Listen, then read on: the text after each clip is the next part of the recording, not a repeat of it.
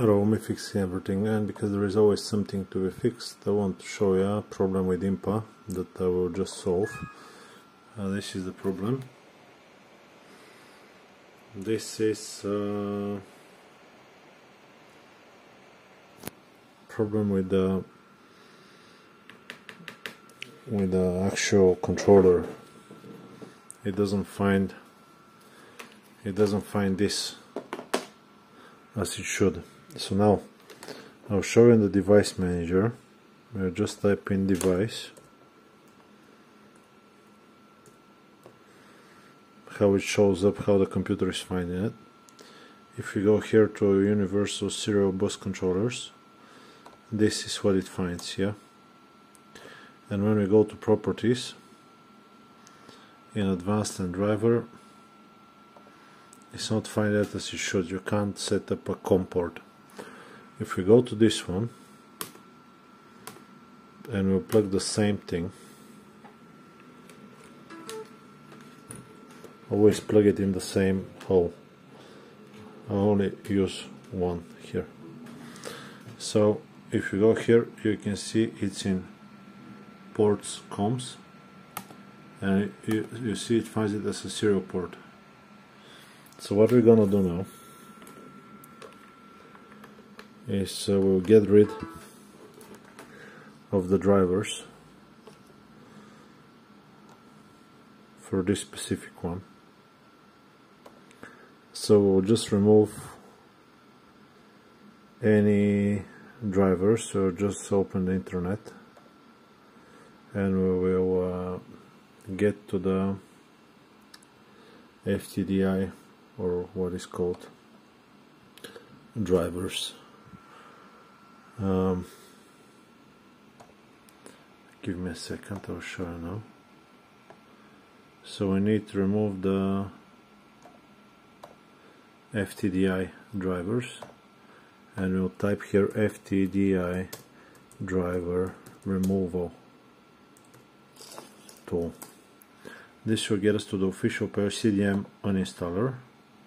I already have it in my computer, but I don't really know where it is. No, it's not here. It's in the utility page of the FTDI website.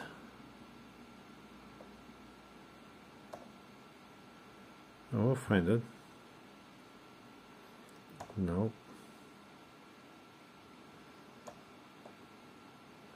Type in utility, clean utility.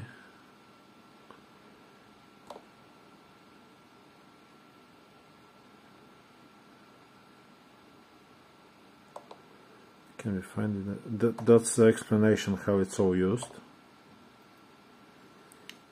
CDM uninstaller down here, and we need a GUI version. GUI, it's the user-friendly version. Press here. It's very small thing. Or just unplug it. Did you open it? GUI.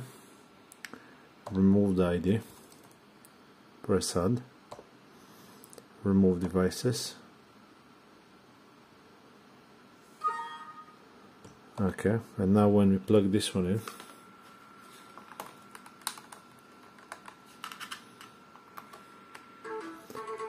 system is not gonna recognize the driver, which is lovely. We don't have drivers anymore.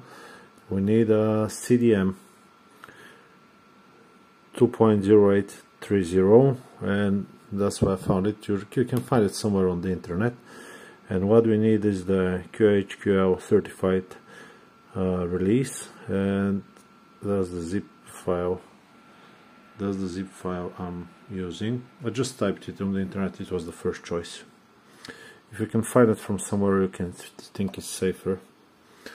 CDM 2.0835, and well, here it's come up a little bit different, but this is what I just go through the pages. You'll find it somewhere.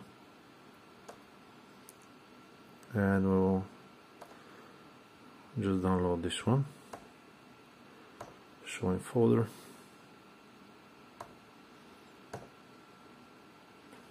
well, extracted. Delete this one. I'm running out of power, so let's be quick. Device manager again, and I think this is the unknown device.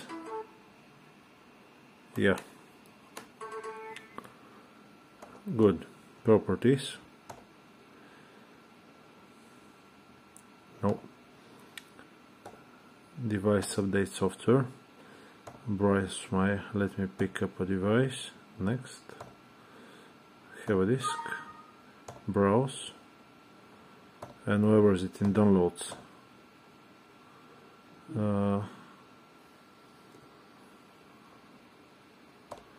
Downloads, open. What was it? This one. And we needed us, the first one I think was the bus. Open. Okay. Next. Okay, we got this message, close. No. Zero converter. Upgrade driver. Browse my list. Have a disk. I think it will remember. Yeah, and then export. Open. Okay. Next. Serial converter. Close. Restart your computer now. No. And does it work now? Properties, advanced. No.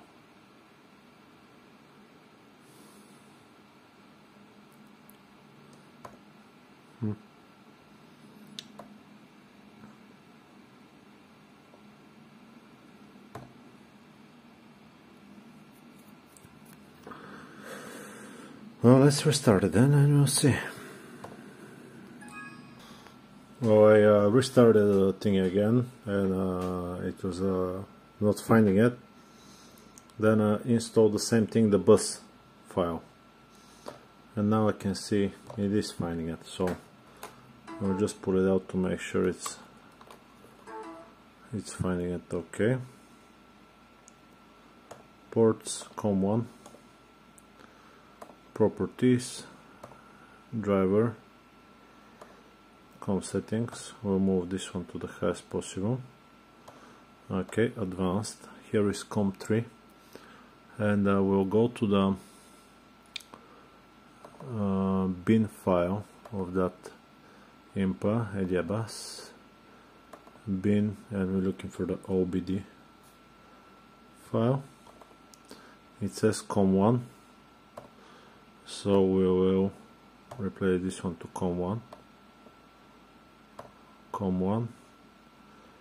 Millisecond latency timer. This is the refresh rate. We'll set it to 1 second. Okay. This will just do this COM1. Lovely. Start this as administrator.